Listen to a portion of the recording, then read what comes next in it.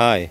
Jamaicans are blessed with an abundance of food supply that many Jamaicans actually don't even recognize as food. One such plant we want to discuss today is actually the Spanish needle. Now, the Spanish needle, people identify it by this yellow and white petal flower. We know it as something that the bees actually loves a whole lot. Very popular, common everywhere you go in Jamaica. You will actually see this plant. Now, for many, it's food. My introduction to the Spanish needle plant as a food was by my Rastafarian relatives. It's very popular among Rastafarians to eat Spanish needle, which and is not common in the general populace of Jamaica to eat, but it's common among Rastafarians to eat Spanish needle. Now, Spanish needle grows everywhere. It's very versatile. Tastes just like callaloo or any spinach. It's even richer than most of them, and this is actually what it looks like. You'll see bees following it all the time. It's like a major food source for food. Now, what I do, I cultivate my Spanish needle. As you can see them here, very big, they're very lush, they're bigger than usual, than most. And today I'm just going to show you how you can grow these. I enrich my soil around this mango tree root. So the Spanish needle comes up very, very lush, but just for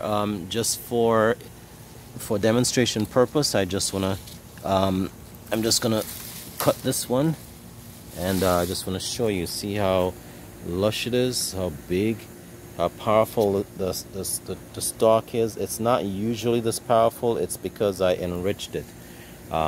So this is one of the very good food supply, and I'm going to show you how you can easily just cook it just like callaloo.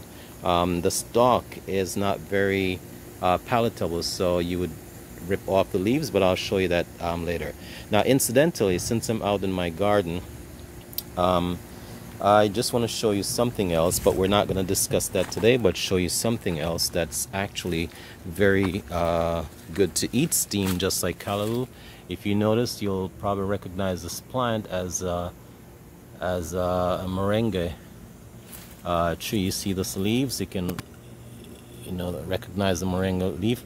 You can pull these off, these leaves, take them off and cut them up, and add your onions, your peppers, and your tomatoes, and make a nice little steamed vegetable, just like a callaloo. All right, but I'm gonna go ahead and take this inside and to show you how we can actually prepare that. So most Jamaicans, no Jamaican, by the way, should ever complain about not having enough to eat, because this is so widely grown and very popular.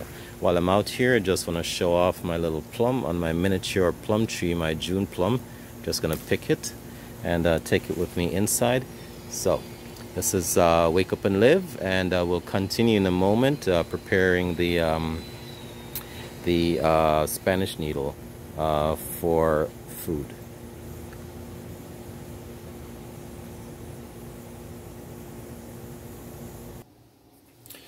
Okay, so we've taken the Spanish needle inside, and I'm just going to quickly give it a strip. Unlike the callaloo, which you have to actually strip.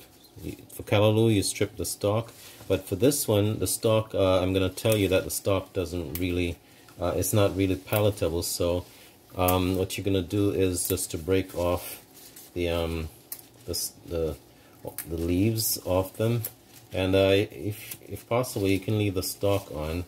It's not an expensive vegetable or plant, so you don't have to try to utilize every single part of it, because the stalk, I have to be honest with you, the stalk, this part of it is a little coarse, and it's not going to be nice in your thing.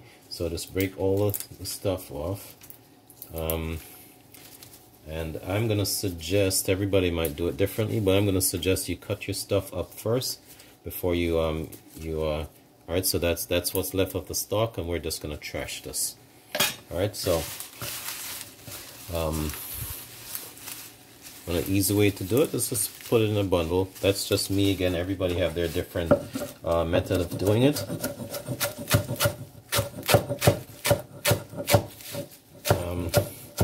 And we're just cooking a little sample size, so you know. So you see this much.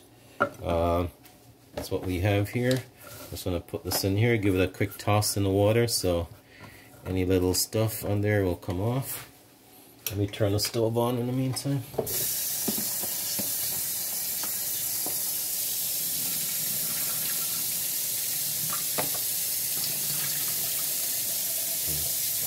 Okay, so I've already prepared the some tomatoes, as you can see, tomato peppers, and oops, let me get some onions. I have purple onion.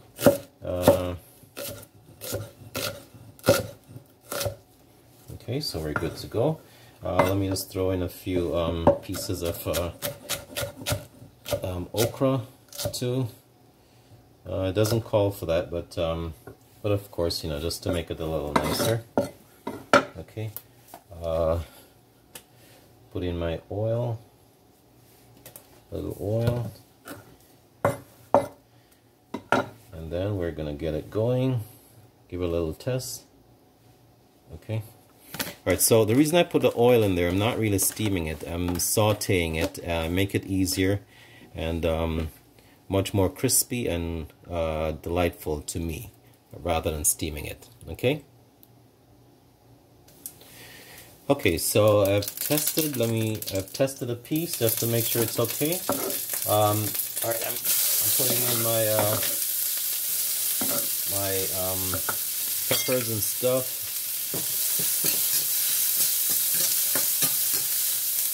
Okay. Now the Spanish needle isn't hard to cook.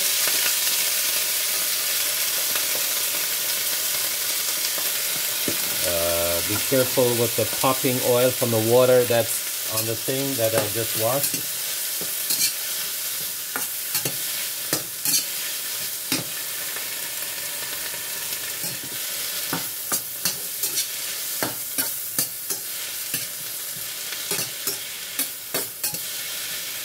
Alright, so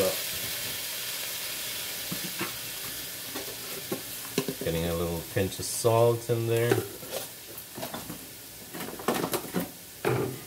Some garlic powder,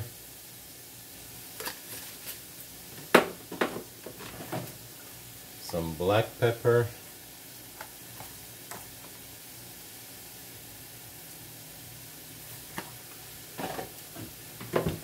and I'll just keep sauteing it until it gets to a point where it's good. For the purposes of the video, I'm just going to stop right here and keep doing it and then show you the finished product. So there you have it, Spanish needle cooked with boiled green bananas, tomato garnished with tomatoes and carrots. This is a very easy to cook meal. It's well, not the entire meal, but the Spanish needle is very easy to cook. Under 10 minutes, you're done between cutting up the vegetables and sautéing it down. It is less than 10 minutes to cook. Just need to add some garlic powder, black pepper, sprinkle some salt to taste, and if you have the boiled provisions like yam or bananas or plantains ready to go, then you just serve it. Very easy. It's a very little, very underutilized vegetable in most parts of the world. No one having this around them anywhere in the tropics should actually be complaining about being hungry. It's very strong in iron, very rich in different magnesium, calcium. It's rich in proteins and very good things. I don't even want to mention the medicinal part of it because people boil it for tea for different complaints and stuff like that. So, but I just wanted to show you real quickly that it's an underutilized food. And no one in Jamaica should ever be complaining about dying of hunger for anything. Not that I've heard anyone do that, but no one should ever be doing that because this is one of the very underutilized food. And so stay tuned for I'll show you more foods that are readily available in the wild in Jamaica and most of the tropics that we should be utilizing more. I showed you the moringa just now out there. The moringa can be done can be used in the same way as this Spanish needle. We're accustomed to seeing bees using it for food to make honeys. That's one of the most popular thing for the bees anywhere in the tropics to make honey. And just wanted to show you how well we can utilize this and how underutilized it is actually.